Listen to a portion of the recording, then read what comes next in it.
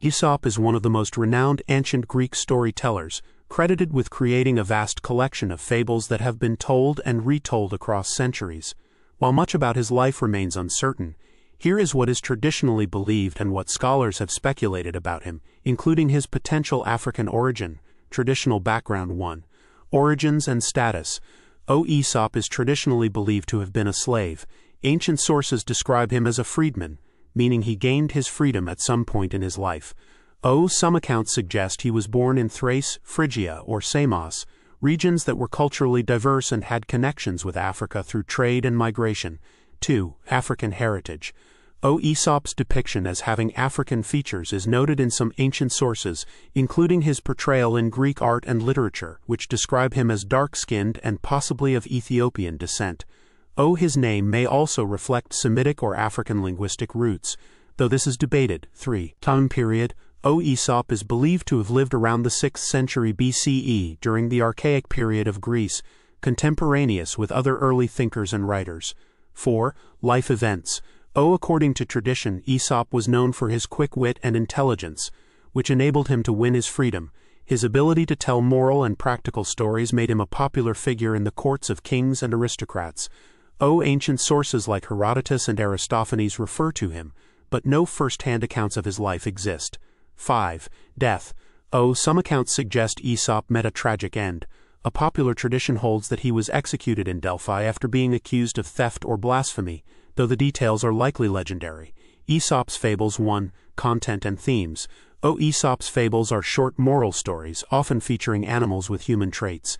These stories explore universal themes such as honesty, justice, cleverness, and the consequences of greed and pride. Famous examples include the tortoise and the hare, the boy who cried wolf, the fox and the grapes, and the lion and the mouse. 2. Cultural impact. The fables were likely transmitted orally before being written down by later authors like Phaedrus, Babrius, and later European compilers. They became a cornerstone of moral education in many cultures, influencing literature, art, and popular culture. 3. Universal appeal. Aesop's fables transcend cultural boundaries because of their simplicity and timeless lessons. They resonate with people from different backgrounds and continue to be widely read and adapted. Debate on Aesop's African origin. 1. Artistic representations. In some ancient depictions, Aesop is shown with distinctly African features, leading to speculation that he may have had Ethiopian or North African ancestry. These representations, coupled with his portrayal as a slave, suggest he may have been part of the African diaspora in the Mediterranean world. 2. Scholarly disputes.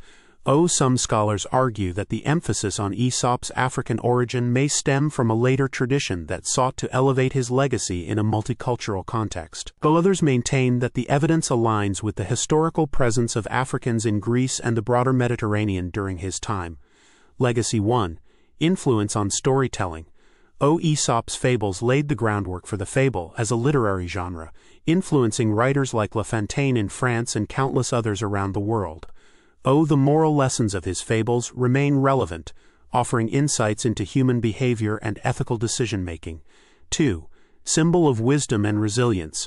As a figure traditionally believed to have risen from slavery to become a celebrated storyteller, Aesop symbolizes resilience, wit, and the power of intellect over adversity.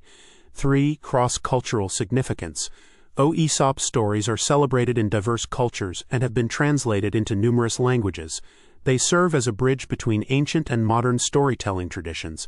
While much about Aesop remains cloaked in myth, his legacy as a storyteller endures, and his fables continue to teach valuable lessons about morality, human nature, and the world.